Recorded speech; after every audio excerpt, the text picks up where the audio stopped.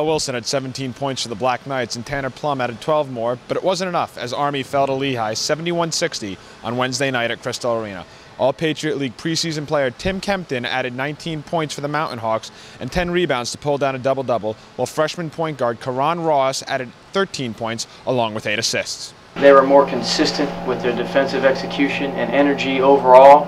They beat us to 50-50 balls at critical junctures in the game, and I think that proved out to be a difference in the game. We just have to play the whole 40 minutes with great energy, and I mean we can't let our energy dip and go whether we're making shots or missing shots.